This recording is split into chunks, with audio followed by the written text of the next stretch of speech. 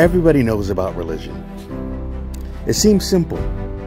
You pray, you go to church, you're kind and do good deeds.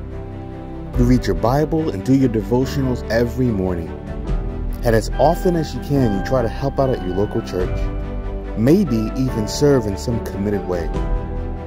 Because that's what you were told good Christians do. And if you do this, God is going to be pleased with you. God is going to approve of you. And you can feel good about your life. Simple, right? Until you fell.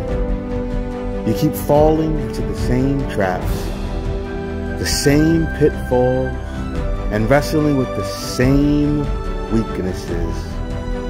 Everyone knows that if you're obedient, God is happy with you. But if you're disobedient and struggling with sinful habits, God will punish you.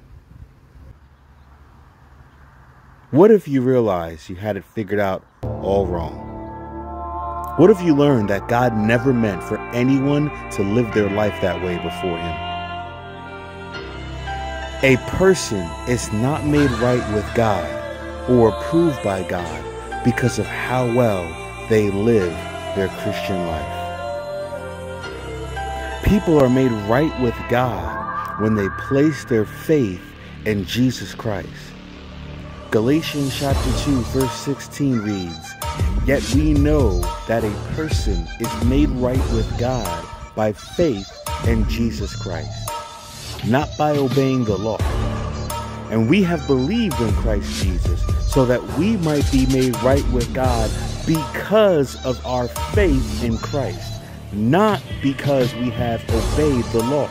For no one will ever be made right with God by obeying the law."